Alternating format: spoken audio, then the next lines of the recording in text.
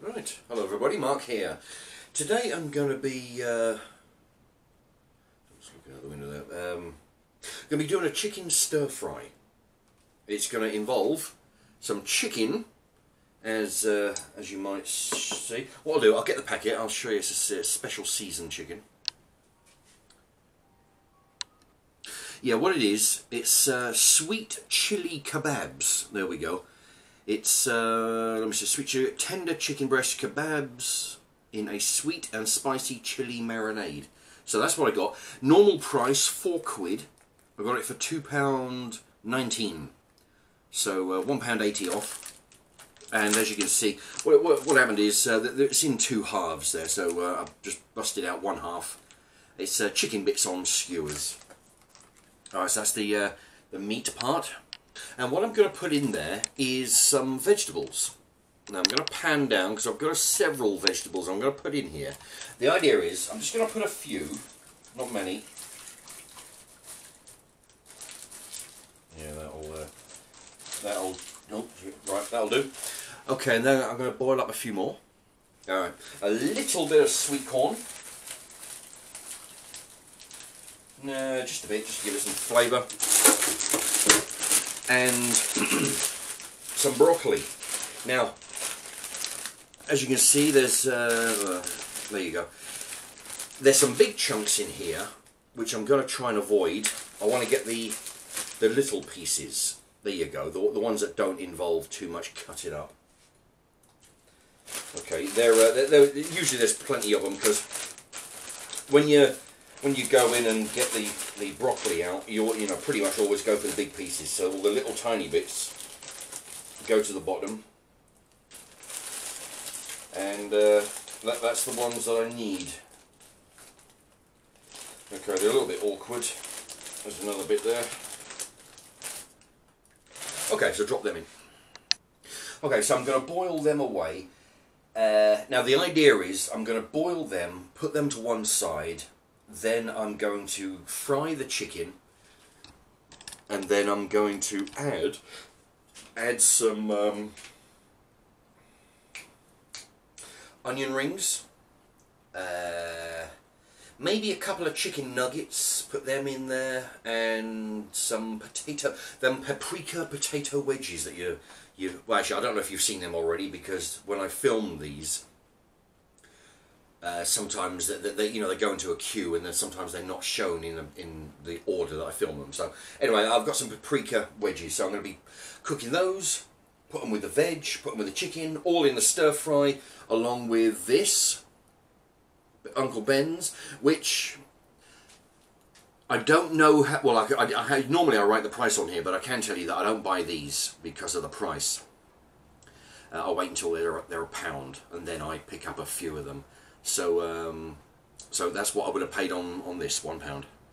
Okay, the vegetables are pretty much boiled, just another minute or so, and I've cut up all the chicken bits into, there you go, fix this viewfinder again. I've cut them into tiny pieces, so they'll cook quicker, and also, as you know if you're a regular, I want the chicken bits to be small enough to just scoop up with a spoon, along with everything else that's in the dish. Okay, so I'm just going to cut these into tiny pieces. Right, and that is that. While I'm waiting for the vegetables, it would only be a minute away, I'm going to put a few of these paprika wedges. I've only got a few left. Yeah, I'll take a couple of these out. Yeah, because I'm going to put some other nuggets and stuff in there. Yeah, I'll leave that in it, right.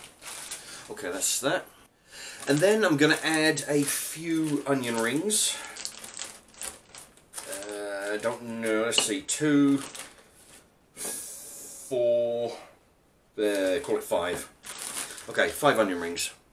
And next, some breaded chicken nuggets from the Co-op. You may recognise these from, because I did a nugget challenge. If you type in Mark's Remarks chicken nugget challenge, you'll see me eating a lot of these. I was sat here. It's like a long video. I just ate them with a lot of different sauces. You might be amazed at just how many I got through. Let's see. I'm going to put four chicken nuggets. Now, the wedges, the nuggets, and the onion rings are going to go in the air fryer.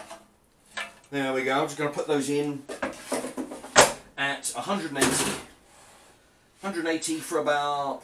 Put them in for about sort of 12 minutes, and then after that, I'll give them a shake around and see what needs to be done. See if they need any more time. Now the wedges and the nuggets and the onion rings have just come out of the air fryer. What I'm going to do is I'm going to chop them up into small pieces, and then I'm going to put them back in the air fryer. They've only been in there about 10 minutes and it's not quite enough. Okay, so just to give it an extra, I mean they're not really going to cook in the frying pan. They're sort of like going to heat through as such and then infuse themselves with the stir fry. Now while I'm doing this, earlier on today I posted a video entitled Pastrami and Pork, which was the anyway, pastrami and pork and beans and wedges and chicken nuggets hot pot. Now I've had a few messages come through on that, and while I wasn't, I didn't think anybody would give it a name, but I've had a few people. Well, I've had one person give it a name and another one with a suggestion. Let's see what I'll do in the usual. In the corner there, I'll add it so you can click onto that if you want. But Dave Dump called it BMW because it has beans, meat and wedges in there. So the BMW. So if you used to go into a cafe, ask for the BMW, if they did it, then that'd be a good name for it actually, I think. And also, in the last few minutes, Dan the Man. While well, I thought it was, you know, it was like as best as I could make it on the day. He actually come up with a good idea of. His idea was to grate some cheddar cheese over it. You know, just a, you know, I guess a sprinkle or whatever. You know, sprinkle some cheese. That would be good. You know, I don't know what they probably need a block. I don't think that processed cheese that I use is any good. But yeah, thank you to Dan the Man. Put grated cheese on that. That actually would have worked if I'd have had some cheese. And also thank you to Dave Dump for the BMW name for that particular dish. Like I say, I'll put if I forget to mention it later, I'll put a thing in the corner so you can have a ganders. Now I'm going to put this back in the air fryer just for a few minutes. Give it some. In fact, what I'll do while that's cooking away, I'll get the chicken on the go. I'll get the chicken cooking. Okay, I'm just gently frying the sweet and sour chicken. Now, I mean, you could actually do this with regular chicken. Just if you wanted to season it, put some sweet and sour sauce on it. I just happened to buy them with the sauce on it. It's because they were on discount, you know. But sweet and sour kebabs. Yeah. Anyway, so I'm going to be cooking that up and. When the wedges and that are done, I'll throw them in along with the sauce. Now, I've just drained off the fat into the container over here. Now what I'm going to do, I'm going to put the vegetables in here. The chicken's been cooking for about 10 minutes. So it's all nice and done.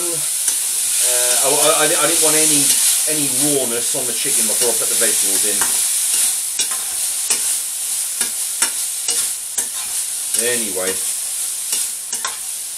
yeah. So hopefully now the vegetables will you know, infused with the sweet and sour. There's a runner bean in there. I have to cut that in half. There you go. Right. So just get that a few minutes, and then I'll put the wedges and whatnot in. All right. There we go. The chicken nuggets, the wedges, and the chopped up onion rings. I'm going to put those in the frying pan.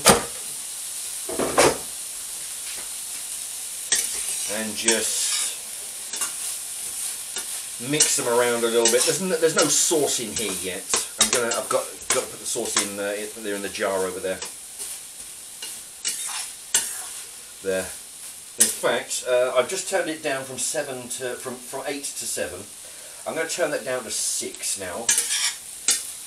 I don't know why I'm mixing this up. There's no sauce in there to mix it up with. But this is going to be interesting, you know. It's sort of like making it up as go along kind of routine. Okay, now here we go with the Uncle Ben's sauce. Throw that in. Anyway, I'm going to pour that in and mix it up. I'll come back in a sec. Alright, so now I'm just going to gently mix it around and just basically heat it. Everything's cooked, just need to heat the sauce through. Alright, so I'm going to gently do that on 6, it's on heat number 6 out of 12.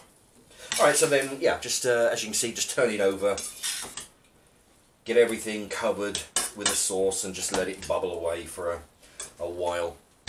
I was thinking about putting one of these, putting a pilau rice in there, but to be honest, it's looking pretty solid at the minute, pretty chunky dinner. Yeah, well, yeah, that'll be plenty, I think. Okay, so I'm just going to heat it through and then plate it up in a few moments. Now it's been heating through for a while, and that is the finished result. That looks pretty good. You can see the sweet corn, the peas, the peppers, there, all kinds of stuff. All right.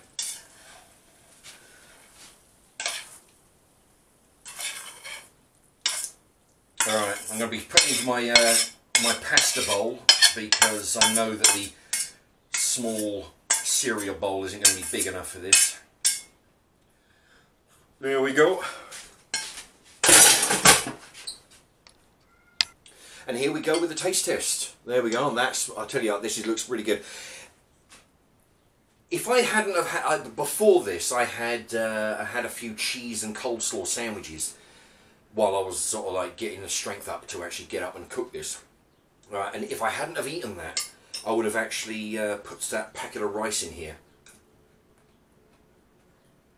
That would have been good.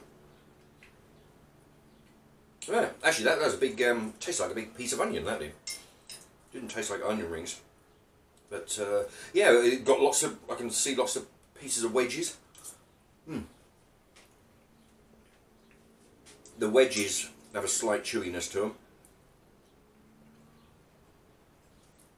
That's a chicken nugget. Quite nice, very soft. Everything seems to go soft when it's been boiling down like that and mixed in with the sauce. This is good. I mean, if you did put rice in this, like it would be, the rice would be the perfect topping for this. Well, not topping, you know, you mix it in. But like I say, because I had those sandwiches, I just couldn't manage a packet of rice as well. But ordinarily, the rice will go in with this. There you go. That is what you can do. It's 13.5 minutes. I'm going to make this quick. But all you need, if you have some chicken, all you need is a pack of chicken. The rest of it, yeah, and the stir fry, you can get those for like £1 if you normally.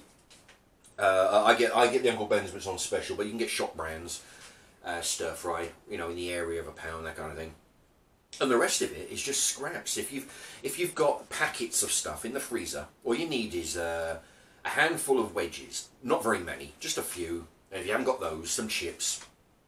I used onion rings. You know, use like 4 or 5 of those. If you don't have that, you can use